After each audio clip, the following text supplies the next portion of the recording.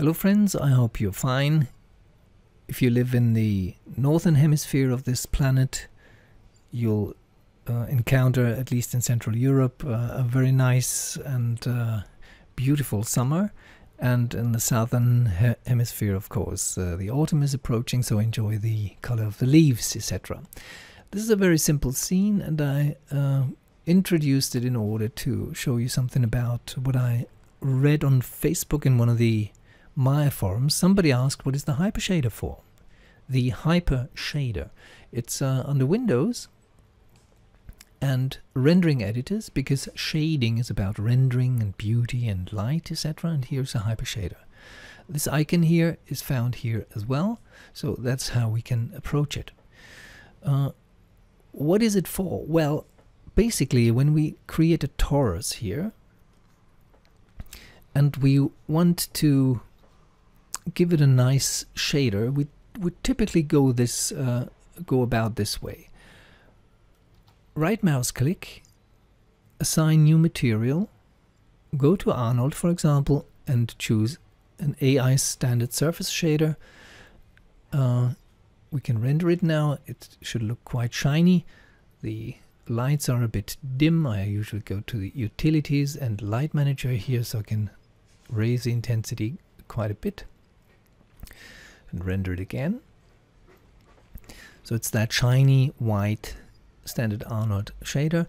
And if I want to put in, make it more interesting, for example by changing the color to a checkerboard, I would typically do this, and when I render it, it looks basically the same, very shiny, but with that checkerboard on. So that's a process I did only in the basic modeling in the standard Maya window. Let's undo these things until we're back to the Lambert shader, which is right here. That's the standard Lambert shader. So everything else is gone now. And now let's open the window for the Hypershade. Let's click here. And the window consists of, these are the objects concerning lighting, particle lighting and shaders in the scene. The Lambert 1 is the Lambert which currently is on the torus. This is the Lambert 2, which is the ground plane, and the rest we can just ignore. The main window here shows you well, it enables you to build connections, and that's what the Hypershade window is about. So what we'll do now is a standard procedure here. With the mouse hovering over this empty window, we press the tab key just briefly. It will open this input section here, and here we can put in AI standard surface. We don't need to type the whole word. It's already here, AI standard surface shader. So that's the shader we have. When we select it, we see here in this part of the window, we see a representation of this shader. It's a white shiny shader, and you can use the usual navigation tools here, for example, to rotate here. It's a complex object, but not too complex, and you can evaluate the influence of the shader here.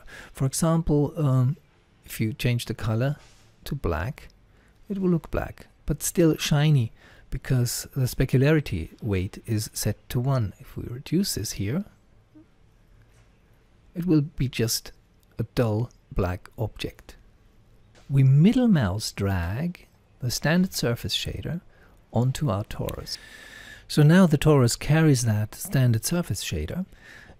Now the left part is the input part. This is what you can plug into the standard surface shader, and the right part is the result of all these inputs here. Produce a color which is currently black because we changed it here, more or less black or dark gray, and it plugs it into a surface shader. It could plug in a volume shader in order to make a cloud, for example, or a displacement shader in order to create displacement from a texture.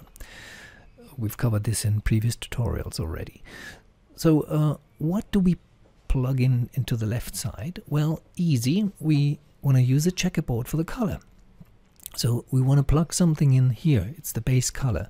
By the way, you have much more things here in that standard Arnold surface shader. When you click on the white icon here, you see other, and a whole window appears with lots of parameters where you can put in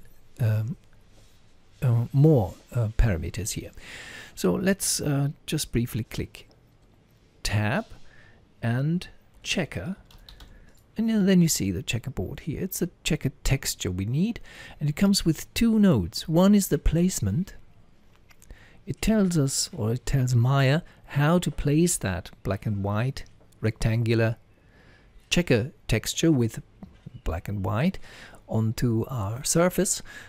If you pick the place 2D texture node here and change the repeat UV values from, they're currently 4 by 4, you change them from 8 by 4, you get this kind of coverage here. And you have noise, etc. If you just introduce a little bit of noise, this is all about placement. You get this structure here. The checker as such deals with the color. So for example, we can choose a blue for the dark areas here. And maybe a yellow for the white areas.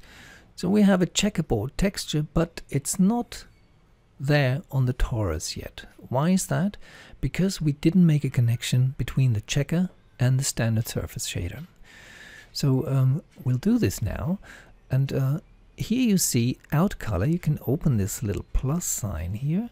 You have out colors red, green and blue, and these are 3 parameters.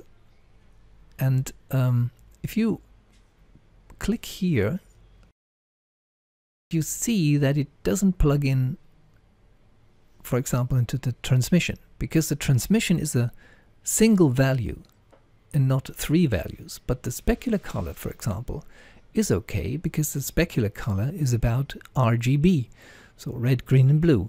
But we want to plug it into the base color, and that's what we do now. The base color accepts 3 values as well, so out color to base color is just fine. And then of course we get this representation here, which is on our torus as well. The checkerboard is just a very simple way of connecting things. You can use the out alpha, which is only a black and white information where it's darker or brighter here. So it's a single value, not 3 values. You can plug it into, for example, well, the emission. So it will emit only in the brighter section, the dark sections won't emit light.